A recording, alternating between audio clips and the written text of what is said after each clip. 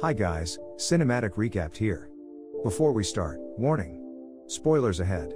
Today, I'm gonna explain an American survival thriller movie, called Beast. Somewhere in the African forest, a group of poachers are walking silently with their guns and preparing to hunt a lion pride. After shooting the lions, the poachers approach the corpses and loads them into their truck. They leave 2 poachers behind while most of them leave the area. Not long after that, one of them hears a lion's roar nearby and decides to follow the sound. Unfortunately, a giant lion emerges from the bushes and immediately attacks him to death. In the next scene, recently widowed Dr. Nate Samuels and his daughters, Meredith and Nora, are flying towards South Africa for a vacation. After they land, Nate reunites with his old friend, Martin, who introduced Nate to his wife. Martin then takes them to the village where Nate's wife spent her childhood. Nate and the girls will also be staying at Martin's house for the next few days as Martin has been living alone since his girlfriend left him. At one moment, Meredith is excited to see a photo of her mother standing by a tree.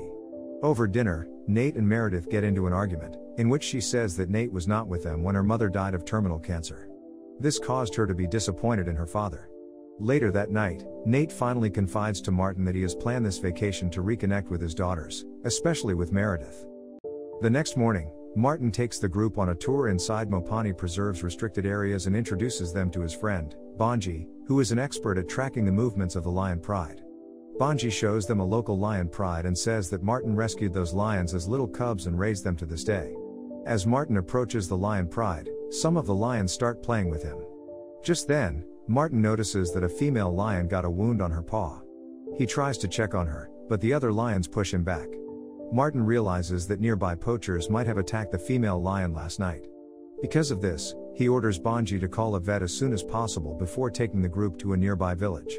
On their way, Martin tells them that the poachers used to just be after the elephants and the rhinos, but now they are actively going after the lions because they can sell their teeth, claws, even bones at high prices on the black market. After they arrive at a nearby Tsonga community, Martin is shocked to discover that most of the population is dead. He suspects that a rogue man killing lion is responsible for this, and that whoever did this is still out there.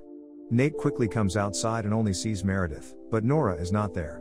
The two of them start looking for Nora and finally hear her scream. Nate rushes there and finds Nora terrified from seeing a dead girl. Afterwards, they rush back to report the finding, and Martin tries to contact Bonji, but the radio signals are blocked due to the mountains around them. A few moments later, they encounter an injured Tsonga man on the road. Martin and Nate exit the car and ask the man what happened. The man tells them that a lion attacked the village. Nate returns to the car to get the medical kit and tells the girls to stay in the car. Meanwhile, Martin heads deeper into the forest to track the lion. He ends up at a water stream and finds a lion claw mark. He then gets into the water and slowly moves forward, but suddenly, he is attacked by the lion from behind. Meanwhile, Nate is unable to save the injured man. At the same time, he hears Martin's gunshot, which terrifies the girls even more. Nate also goes inside the forest, only to see the lion there.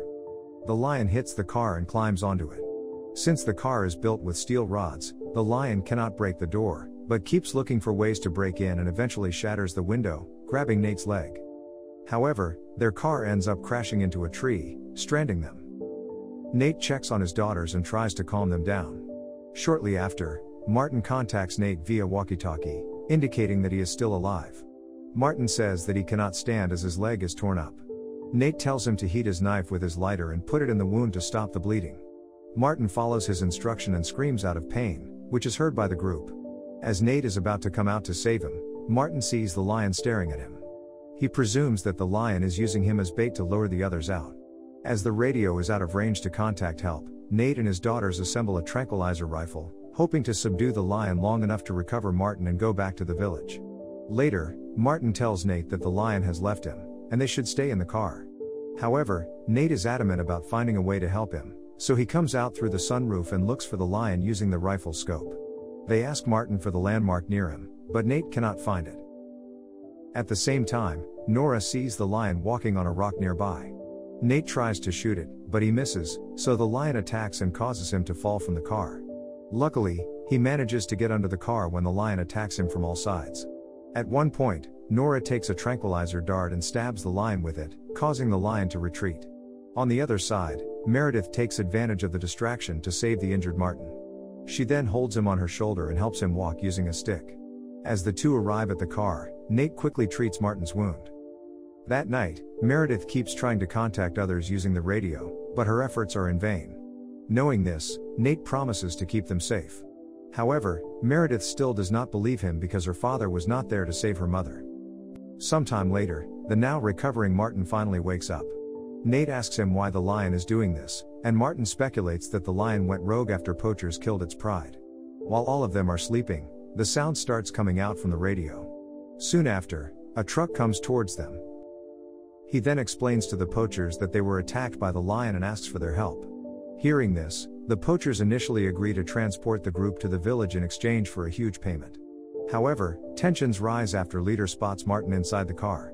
It turns out that Martin is an avid anti-poacher and has killed some of the poachers. They try to kill Martin and start to take Meredith and Nora from the car. Suddenly, the lion attacks and scatters the poachers, killing most of them. Nate uses the opportunity to put the girls back inside the car before trying to retrieve the truck's keys from the poachers. Unluckily, he cannot find the keys to the truck, so Nate goes inside the forest, where he searches the dead bodies one by one. However, he sees that the lion is roaming around, and he quickly climbs a tree. When the lion comes under him, Nate grabs a nearby snake and throws it at the lion, causing the lion to back off. After sneaking through the swamp, he eventually finds the keys to the poacher's truck and takes a gun with him. In the meantime, the lion comes near the car and tries to attack them again. Martin quickly stops the lion and tells the girls to escape, but Meredith gets hurt in the process. Unfortunately, the car falls into a ravine along with Martin and the lion. Although already injured from the fall, the lion gets up and proceeds to kill the trapped Martin, who eventually sacrifices himself by setting off an explosion from the leaking gasoline. Nate hears the explosion and runs towards the girls. He quickly treats Meredith's wound and learns that Martin was dead. As morning rises, Nate starts the truck and drives away with Meredith and Nora, but they have to stop the truck before they run out of fuel.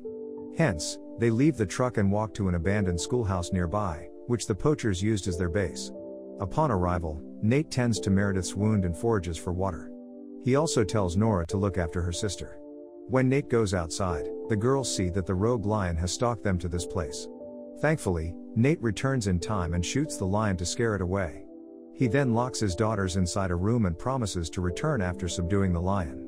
Nate provokes the lion into coming after him and ends up luring it to the local lion pride which Martin raised. Nate tries to fight it, but the rogue lion overtakes and mauls him, nearly killing him. As the lion is about to finish him off, two lions from the local pride quickly intervene and eventually kill the rogue lion. Just then, Bonji also arrives and saves Nate as he falls unconscious. Hours after the incident, a recovering Nate finally awakens in a hospital and sees Meredith and Nora beside him. He then tells his daughters that he loves them so much.